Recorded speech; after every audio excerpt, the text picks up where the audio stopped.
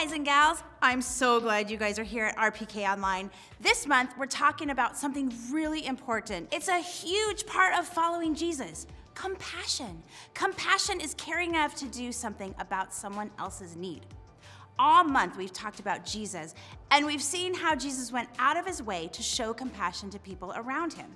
You see, Jesus spent time with all kinds of people, from religious leaders to kids just like you. Jesus was patient with his friends, and he was compassionate with crowds. When Jesus was making his last journey to Jerusalem, he knew what was about to happen. He was about to die on the cross for the sins of the world. But even though Jesus knew all that was about to come, he still took the time to care for people that he met along the way. I think you'll find he is the ultimate friend. We'll hear that in just a minute, but first, let's watch this.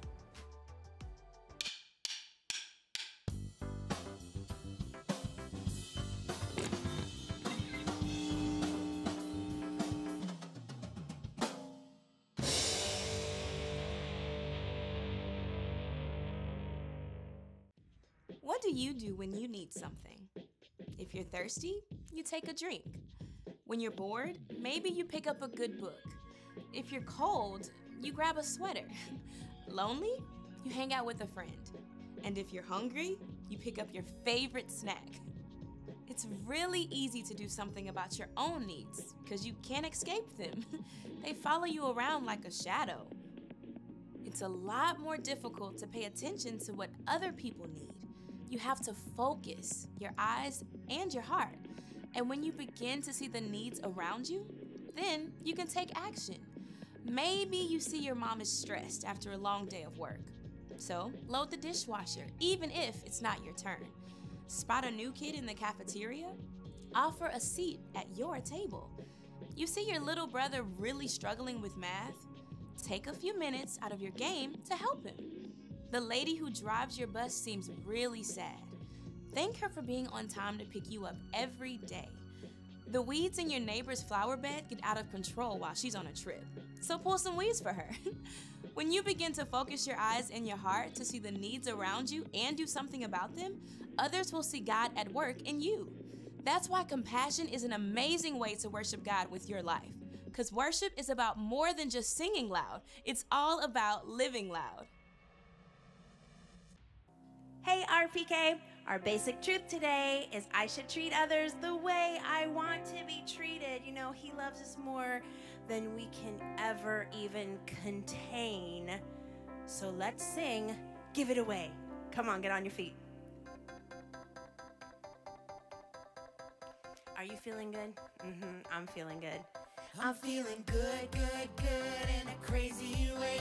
God's love changed me more than I can say. I can't keep this in, I gotta let it out. I'm gonna tell the whole world that your love is spinning me around and around. Yeah, it's turning me upside down. I can't believe the way you love me more than I can contain. I'm gonna turn around and give it away.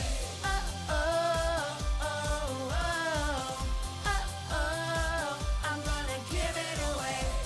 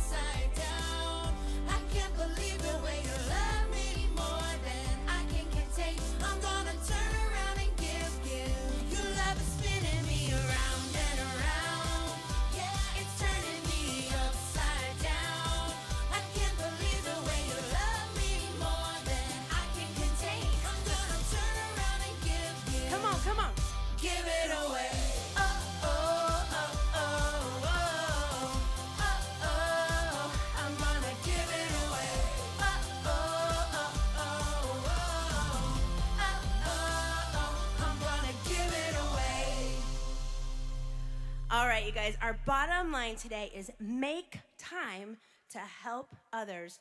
It's like you gotta write it in your schedule. You know what I'm saying? It's that important. Make time to help others. And when we say yes to Jesus, when we tell him that we are all in, well, he shows us exactly what we should do. Are you ready to follow him?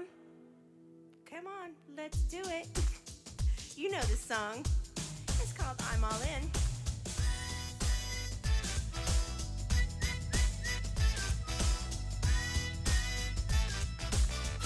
Here we go now. Gotta follow you wherever you lead. Just tell me where to go, I'm all in. Show me the path of life, lead me day and night. No matter where we go, I'm all in. You can tell me to wave my hands up in the air. Come on, get your hands up there. Shout loud like no one else is there. You can tell me to start up high and twist it down. Here we go now, jump up and spin around. All right, let's cut your whistle. Yeah, that's right. All right, come on, let's sing it. Here we go. Gotta follow you wherever you lead. Just tell me where to go. Just tell me where to go. I'm all in. Show me the path. Show me the path of life. Lead me day and night. No matter where we go, I'm all in. You can tell me to wave my hands up in the air. Wave 'em. Shout loud like no one else is there. You can tell me to start up high and twist it down. Here we go now, jump up and spin around. All right now. Everybody say hey, hey, hey. Say it. That's it now. Oh, Oh. Get out your trumpet. Do-do-do-do-do-do. Let's go high, go high. Do-do-do-do-do-down. You can tell me to wave my hands up in the air. Come on, wave those hands. Shout loud like no one else is there. You can tell me to start up high and twist it down. Here we go now. Jump up and spin around. Oh, yeah. Yeah.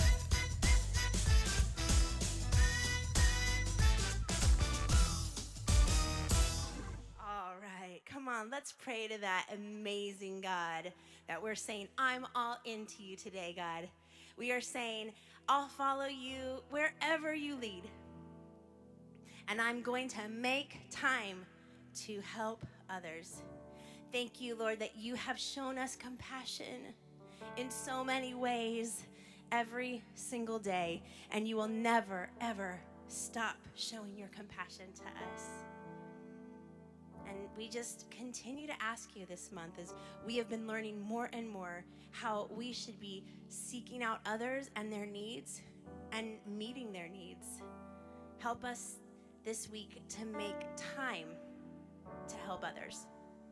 We're just grateful for what you have given us, for what you have done for us, and we want to make sure that we pass that on as you have instructed us to do. We love you so much, and we just can't say thank you to you enough. So today, we just want to worship you with all that we do. And it's in your name that we pray today. Amen.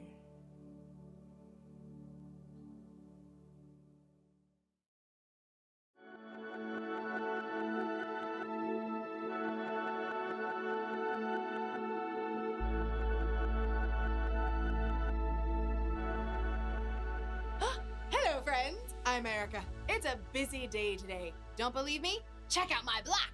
Oh, take a look at all this hustle and bustle. These people could use some compassion. Compassion is caring enough to do something about someone else's need. But who has time for compassion when you're so busy all the time? I mean, it's the same every day. Get up, get dressed, pop tart for breakfast, school, lunch, more school. Then there's homework. video games, a few selfies, dinner, music practice, and bed. And then the alarm goes off and you start all over again. It's not just you that's busy. People are busy everywhere you look. Moms and dads, shh, business people, buy all the things. Servers, you have the iced tea with no lemon, you have the lemonade with no ice, you have a cup of ice with no tea and a slice of lemon, right? It can seem like there's not enough time to show compassion. But as you'll see with Jesus in today's story, sometimes you have to make time. Pop-Tart me. Yeah. See it of you. The Bible. It's 66 books of history, stories, letters, and poetry that fit together to form God's one big story. The epic adventure of how He created us and loves us so much that He made a way to rescue us. As we travel through the Bible, from Genesis to Revelation, we discover people who met God and found their lives changed forever. Now, for an amazing story, inspired by the book of Mark, chapter 10, verses 46 through 52. Jesus spent time with people of every kind from every background. He answered trick challenges from important religious leaders and sincere questions from rich men. Sell everything you have. Give the money to those who are poor, then come follow me. Jesus didn't hesitate to welcome kids. Let the little children come to me. He was endlessly patient with his own friends when they argued about who should be first. The Son of Man did not come to be served. Instead, He came to serve others. Even as Jesus made his last journey to Jerusalem, He didn't let what was ahead distract Him from the people He met along the way. Hey Jesus, this crowd we picked up in Jericho is really slowing us down. Want to pick up the pace? But Jesus didn't try to shake off the crowds that followed Him. It's Jesus. Jesus. A short way ahead, a man named Bartimaeus sat by the road on a torn and dusty mat. He stretched out his arms desperately, hoping someone would drop a few coins in his empty hand. Please, help me. Bartimaeus was blind. There was no work he could do to earn money, so he depended on the kindness of strangers passing by. The crowd quickly surrounded him. He's right there! It's him. I see Jesus. I swear I see him over there. Jesus? Bartimaeus had heard of Jesus. He'd heard stories of sick people who'd been healed by Jesus, and in his heart, he believed they were true. Jesus! Bartimaeus knew he couldn't let this chance slip away. Jesus! Son of David! Have mercy on me! Shh! Be quiet! Jesus probably doesn't have any time for you. Son of David! Have mercy on me! Let it go! Jesus! Through all the noise and clamor, Jesus heard Bartimaeus' plea. It would have been easy to keep walking, to push on towards Jerusalem, but instead, Jesus stopped. Call for him. What's happening? Cheer up! On your feet! Bless your heart, Jesus is actually calling for you. Me? He heard me.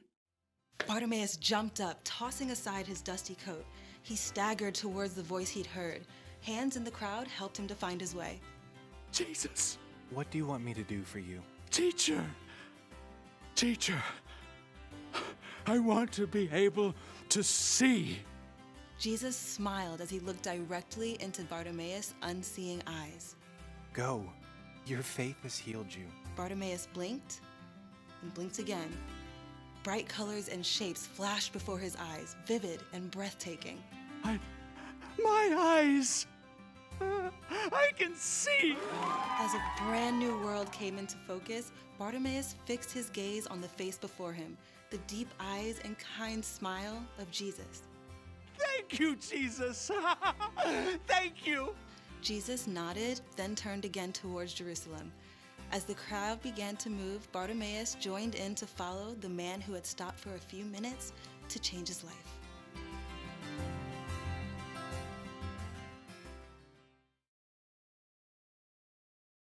Jesus was very busy. He was busy teaching people and performing miracles. Crowds of people followed him wherever he went. So when a blind man named Bartimaeus cried out to Jesus, people told him to stop. Jesus doesn't have time to help. Somehow, through the noise of the crowd, Jesus heard Bartimaeus and made time to heal him. That means if we're followers of Jesus, sometimes we need to make time to help others. After all, there are a lot of people on our block who need help. There are people who need understanding. There are people who need space. But how can we help others when we're so busy all the time? Well, sometimes it means giving up what you want to do so you can do what someone else needs. There are only so many hours in the day. We should use at least some of that time showing compassion to the people around us who need it. That's the one thing to remember today. Make time to help others. You may not be able to help everyone, but if one person makes time to help another person, then pretty soon there's a chain reaction of compassion. And Pop-Tarts always help. You get a Pop-Tart, and you get a Pop-Tart, and you get a Pop-Tart, and you get a Pop-Tart. Ooh, and let's not forget, you too get Pop-Tarts. See you around.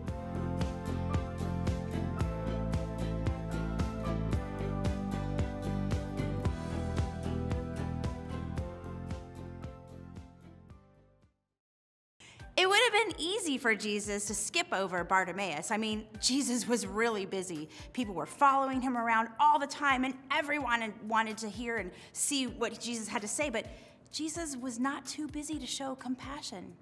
He wasn't too busy for people. And because of Jesus, Bartimaeus could see that life would never be the same again. If we want to live a life of compassion like Jesus did, we need to do this. And it's our bottom line today. Make time to help others. I guess we all need a little help from time to time. And it feels great when someone takes the time to give us a hand. That's a good reminder that we should treat others the way we want to be treated. This can be tough if we're feeling busy or overwhelmed, or if we're just wrapped up in what's going on in our own lives. But it's important to show compassion as followers of Jesus. Sometimes that means giving up what we want to do so we can do what somebody else needs. Now, what does that look like exactly? What does it look like to give our time? Well, maybe it's helping your parents clean the house. Or maybe it's being a good listener when a friend just needs to talk. Maybe you notice a piece of trash on the ground and instead of just walking by it, you pick it up and throw it away. There's lots of little ways to be compassionate and helpful every single day. Our memory verse for this month helps us understand what it means to show compassion. It's Micah 6:8. The Lord has shown you what is good. He has told you what he requires of you. You must act with justice. You must love to show mercy. And you must be humble as you live in the sight of your God. Micah 6:8. Let's say it together. Here we go. The Lord has shown you what is good. He has told you what he requires of you. You must act with justice. You must love to show mercy. And you must be humble as you live in the sight of your God. Let's pray and ask God to help us to do that. God, thank you for loving each one of us. Thank you for always being there for us and always showing us compassion. Help us to remember to show compassion to everyone we meet. Please help us to see when people around us are in need and just prompt us to help them. We love you so much, God, and it's in your amazing name that we pray today. Amen. I hope you all have a really great week. And remember, make time.